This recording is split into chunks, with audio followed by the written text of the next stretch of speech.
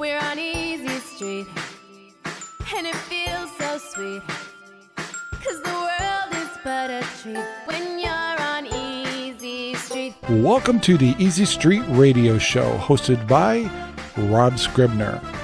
Grab a cup of coffee and let's get started. Hey, thanks for watching our video. Please take the time to like, subscribe, and share our videos all over the whole wide world. This will help us grow. Also note, buying some of our merchandise or donating to our channel is very helpful also. Thank you for supporting our show. Hello everyone and welcome to Easy Street. This is episode 25. And today was an interesting day because I did a little shopping. I want to talk about Costco here in a minute. But I want to remind you that you can find Easy Street on Spreaker, also on Good Talk Radio, where we're syndicated 5 times during the week. And if you want to see what the schedule is for that, go to goodtalkradio.com, go to the schedule, and check out where Easy Street's playing. Also, when you get a chance, go visit Good Talk Radio and find out there's some shows in there you'll love. There's some amazing shows in there. And it's a 24/7 internet radio station, and it's a worldwide internet station, and we'd love to have you check us out. So don't forget, you can also listen to us on Alexa. So getting to my subject, Costco. So today I did it. I thought, okay, I watched a show last night with Marfugo News, and he was up in Seattle area, which is Washington State. And I'm from that area, so I know exactly where he was at. And he went to Costco Saturday, and it was totally insane. I mean, the traffic was insane. Getting in and out was insane.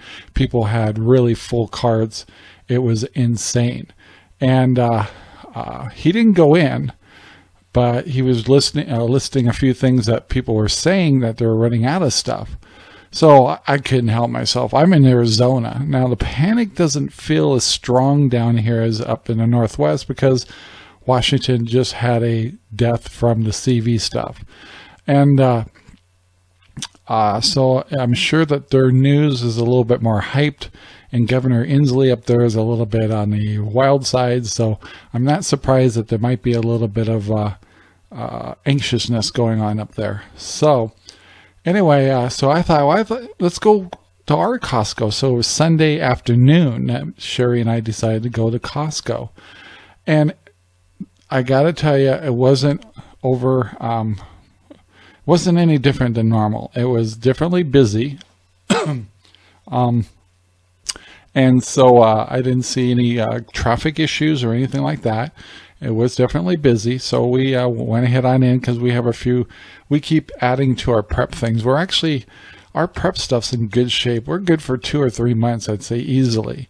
And paper and stuff like that, we're all up on. And so when we get stuff for our prepping stuff, it's more like luxury items, like a few candy bars. We made sure we had some more vitamins. Just picked up a handful of things that are a little more, just for comfort in case we got stuck at the house. And the one thing that really throws me on this is why everybody's so concerned about water. Yeah, water could be an issue down the road a little bit, but immediately if we had to stay home, I do believe our electricity and water would still be intact. So that's kind of comforting. But please, in the comments below, tell me why I should worry about water. I mean, I am stocked up on water, but why would others go nuts on buying water? So this picture you see on the screen is Costco. And where that water is normally where all the paper products are. They had zero. They said that they had a big run in the morning. There was a lineup, and all their paper towels and toilet paper were sold out. And they were planning on getting more the next day, but I've never seen this row has never got water. So they just filled the row in with water. And that was definitely unusual. Was there a craziness going on at the store? I didn't see that. Did I see really crazy carts full of stuff? Didn't really see that either. So at least here in Arizona, at my Costco, it seemed a little bit calmer than what I was seeing from the Mesa. I'm from the Seattle area. I'm in Mesa. Anyway, so yeah, I was surprised that there was such a run on paper products. So that's my report from Costco. I do recommend that you do start stocking up on those items. Those seem to be hoarding items. So maybe in the morning before you go to work, maybe swing by Costco and go ahead and stock up with at least a couple of 1 or 2 cases of toilet paper and extra paper towels. And the other thing I heard that they're kind of low on is a lot of disinfectant kind of things, but it looked okay at our Costco. So yeah, I would definitely be more concerned about those things, getting paper products. If you don't need it by the case, at least buy it by, you know, a 4-pack, 6-pack, 8-pack, whatever, from a grocery store, and start building it up a little bit. I don't see a panic here yet, but I'm definitely seeing a trend of if it's like this now, what's it going to be like in 1 or 2 weeks? All it would take is a couple more instances here in Arizona, maybe a death like they had up in Washington, and maybe our people start waking up. They're not in shock down here yet. My curiosity also comes up is, you know, I pay attention to what's going on in Washington. I thought there was only one in Washington. All of a sudden I'm hearing about one in Washington and 2 others in Washington that may have been exposed to the CV. And then also they're hearing Oregon. Where did that come from? And then today I also heard that they may have been exposure to assisted living area. And that would be devastating. Bad news. So, and then Governor Inslee up there is also went to a state of emergency. Not sure if I guess that's good. I don't know if he jumped the gun there or not, but I think California did the same thing. So what's going on in those reporting, and why are we not getting the whole story? Maybe Arizona's got folks, a lot of folks that we don't know about, and they're just not reporting it. What's the deal with that? Are they afraid of exactly what's going on in Washington? Don't know. So that's my story, and I'm sticking to it. So guys, do a Costco run. Don't hoard, but definitely build up your things. If your things were where you had to stay home, what are the things that would cause you to go, darn, I got to get to the grocery store? I'm out of dog food, cat food. Do you have enough extra cat litter? Do you have enough food for your dog? Can you do some orders online so they can start trickling in during the week instead of relying on going to Costco and stuff like that?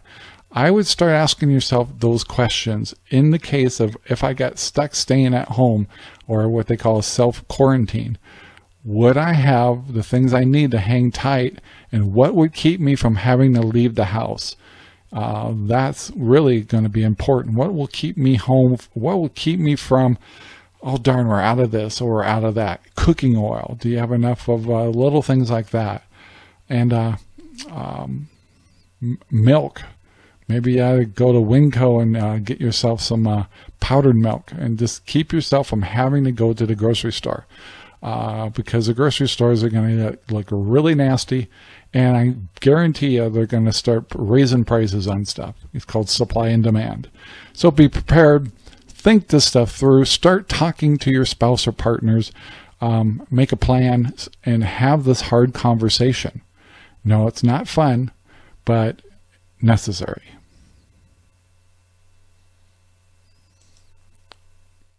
Stop! Do you own a dog? Are you frustrated with your dog's waste bags?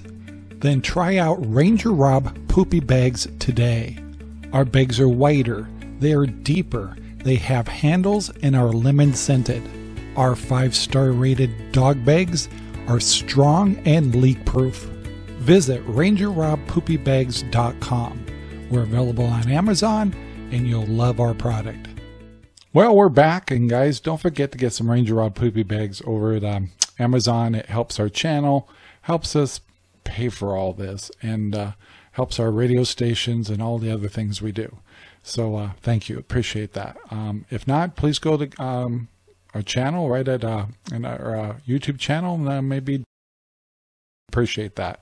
You know, times are tough, and anytime we talk about some of these subjects, we do not get monetized. So moving on, healthcare costs. Now, I talked about this a little bit in the last show, and I want to remind you people that our problem, there's a couple of problems out there. One is testing is not going on the way it should here in the States, which means there's got to be tons of people slipping through the cracks when it comes to the CV stuff. And another thing that's going to be a big cause of that is the cost of healthcare. People will not go to the doctor's office because of the cost, and they certainly don't want to go to emergency of the cost. And this test can range from $1,400 to $3,500, depending if you have to get a CT scan, if you can even get tested in the first place. To get qualified to even get tested is insane. And do you have that kind of money? Wow. I mean, it's a shocker. So how many people will not even go and get tested? They'll just suffer at home, and then maybe you have to run to the store and get some milk and come back. How many people did they expose? Because first of all, they just think it's the common, you know what, FL stuff. And yeah, this concerns me. We may have a great medical platforms here. We may have the best in the world, but can we afford to go, and how many people won't go? That's what concerns me. And I got a feeling there's a lot of you out there, a lot of you, if you're a realist at all, and think about it, how many times do you not go to the doctors because of the cost? How many people have crazy deductibles? Most of us do. This new, there's Obamacare and stuff. Yeah, insurance available to everybody, but it comes at a very big cost. Whether you can get your people go to get the monthly low, but because of that, they raised their deductibles to $10,000, $15,000. And so what's the purpose of it? Yeah, so be aware. If you see folks that are sick, one of the first things you say is, have you gone and got it checked? If they're saying no, most likely it's the cost involved. And a lot of people think when they get it, it's got the sniffles, the colds and stuff, and they still go to work.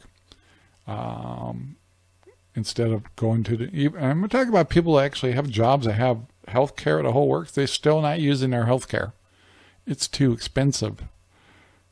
It's reality. Face it, folks. So be aware. Don't think that we're in a good situation over here, because if it breaks loose, we seriously will really break loose, because there's going to be a lot of people that won't go get it checked or get the test done because of the cost. There's a talk, and I read one article where the CDC would actually pay for it. But what about the other cost? So, what do you think, guys? In the comments below, by the way, please leave your comments below. We'd love to hear from you. Please be professional. We appreciate that too. And whether you agree, disagree with us, that's okay, as long as you're professional. So yeah, we'd love to hear from you. Let's move on. All right, guys, I'm on to my next subject here, and this one is kind of dark. And I don't like it. You don't like it. None of us like it, but it could be a reality. Here's my question to you. If you go to the doctor and your doctor says, yeah, you might have that CV stuff, but we're not going to do a test on you because it costs too much and it's not good. But I want you to stay home and quarantine yourself. And here's a couple of things you should take to feel better and stuff and relax. But yeah, and have a good day. And you go home. What happens? What does that clinic do?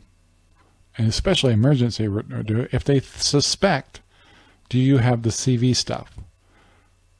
Will you be reported on? Who's going to know? Are you going to be blacklisted? Are they going to snitch on you? Be little narcs? Neener.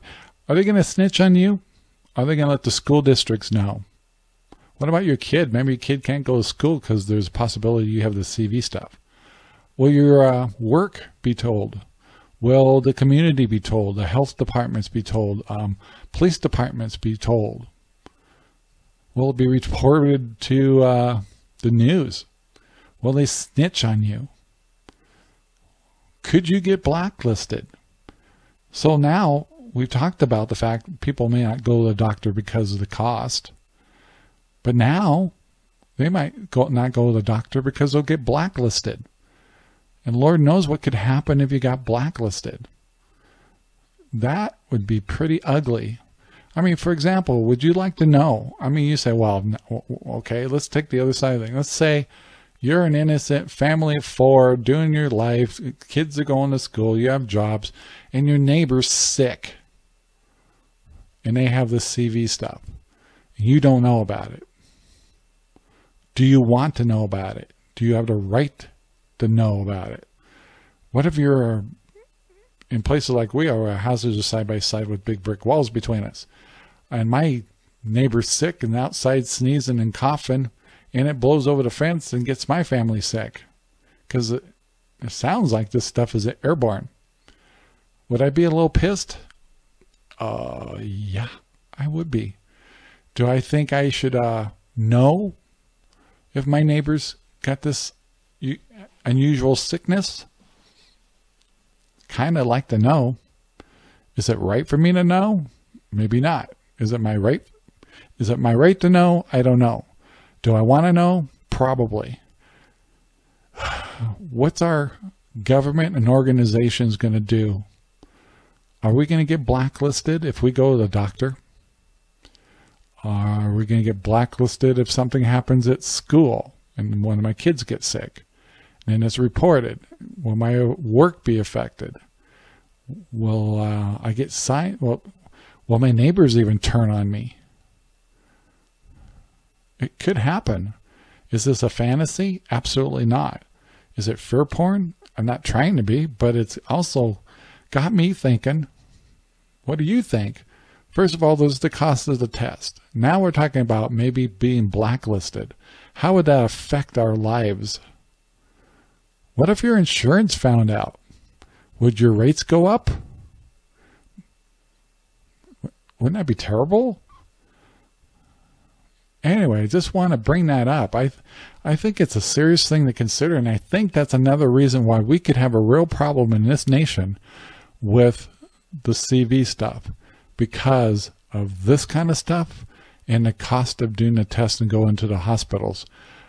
Average middle-class people and below are going to have real issues with this, and would probably cause the effect of quarantining not to work, and may hurt a lot of people, innocent people, either through rumors or through facts, and through organizations that aren't responsible. I'd love to hear your opinions on this. I'd love to hear the facts. I'd love to hear if you think this is a reality or not. What do you think is going to happen? Once again, ask for professional yays or nays, but let me hear your opinion. I'd appreciate it. Come on, everybody, come on. Let's go try out those new poopy bags. RangerRob poopy bags. The ones at RangerRobPoopybags.com. Available at Amazon with free shipping. Well, let's change the subject to something happy, and that is cooking. I love to cook. And I got to tell you, I just bought a brand new, what's called a Blackstone grill. And I've always wanted one. And this is the picture you see up here is a image that you can look down on our Blackstone. This is only the 28-inch version. There's a bigger one, but 28 is actually more than sufficient for me and Sherry. This thing is a coolest thing that we have right outside our porch. So when we make breakfasts now and want to make French toast or bacon and things like that, man, what a great tool. It runs off of propane. This one has 4 burners underneath it. Doesn't burn up a lot of, heats up quick, so you don't go through a lot of propane. Anyway, it's so cool because, I don't know, have you guys ever made like French toast for the family and somebody sits at the grill and cooks 4 or 5 or 4 at a time on something that doesn't really work well on the top of the stove. This way, I mean, whenever we have company, whatever, we can pump out all this at once and actually have dinner or breakfast ready or French toast for everybody at the same time, which is so nice. And so the cook doesn't get stuck at the grill while everybody else is eating, like pancakes and things like that. And yeah, so I just love this thing. Here's another picture of the Blackstone where I was just cooking up some bacon real quick. Man, it was just great because everything, the bacon seemed to cook more concise, you might say, and was pretty much done all at the same time. And having this much space and having it devoted to making things like breakfasts, it's been great. So anyway, I just wanted to put in a good word about the Blackstone grill. I will put a link down below in our description. I bought mine from Amazon. I paid $170 for it, and it was really easy to put together. And the only thing else I had to go out and get was a propane tank for it. And by the way, lesson learned. I've been using these, you know how you can go to the Ace Hardware or Home Depot and you can get propane in those cages, and it costs like $28, $29 for it with fuel in it for the first time. Then when you go back and use it and exchange it, it's still like $24, $22 to $24. And it's like, wow, because when you have a 5-gallon propane tank, it shouldn't cost that much. Let's say $2 a gallon, $2.40 a gallon in that area. It should only be around $10 to $13 to refill a tank, not $22 or $24. So I finally at Costco, not recently, Costco bought a tank there and had them refilled that way. And I actually filled 2 tanks for like $14. So really, if you're going to get propane tanks, that exchange thing, as convenient as they are a ripoff. And by the way, the ones that you buy out of those exchange things, if you already have the tanks, you can have those refilled at a regular gas station that has propane tanks that do refills. That tank is yours forever if you want it. So don't think you can't refill one of those yourself. And trust me, it's a much more affordable not to do the exchange thing that you see at Ace Hardware or Home Depot or Lowe's has probably got it too. So yeah, get your propane tank, buy an empty one, and have them manually filled. Much more affordable. Really. Anyway, if you're interested in a Blackstone grill, they're wonderful. And the other thing I really love is trigger grills. But this Blackstone, I gotta tell you about it. And like I said, Easy Street, we can talk about anything we want in this show. It doesn't have to be always gloom and doom. We like cooking too. So yeah, Blackstone, check it out in the description. Start every day right with Good Talk Radio. Great music, great talk shows, great DJs. Moving right along, folks, we're getting towards the end of the show, but let's take the time to talk about what this Good Talk Radio thing is I keep referring to. Good Talk Radio is a worldwide, international, national, full-time radio station we own. And what we do with that is we have music. We have a music license, which just like a regular radio station. The only thing is we don't have a lot of that jib-jab stuff and not a whole lot of commercials and stuff. We just have factual shows, fun shows, and good music and good talk. Good. That's why we're called Good Talk Radio. The cool thing is we syndicate shows from all over. And it could be talk shows, it could be a DJ show, it could be a religious show, it could be alternative news shows, spiritual shows mixed in with news. It could be all kinds of that stuff. We even have stuff on one called Relics Radio, which are people that do the metal detecting. We have things, gambling with an edge, if you like to go to casinos, a guy that is kind of expert about Vegas. We have shows of all sorts, and I highly recommend, please bookmark Good Talk Radio and go visit us. If you ever decide that, hey, I want to be part of this action, I want my voice to be heard, I want to do a podcast. A lot of people that really start getting into the podcast and do reliable and long-time shows start getting interested in being syndicated on platforms like ours, and they approach us. You may notice in our channel that we produce the show for Tom Goley. He's been on the radio for years, and we've worked out a share agreement to put his shows on our YouTube channel, which is a real hassle, but we don't mind doing it. So we syndicate him not only on our radio station, we syndicate him on our YouTube channel. And so you might want to be interested in doing something like this in the future. You may have a podcast. You may have a show.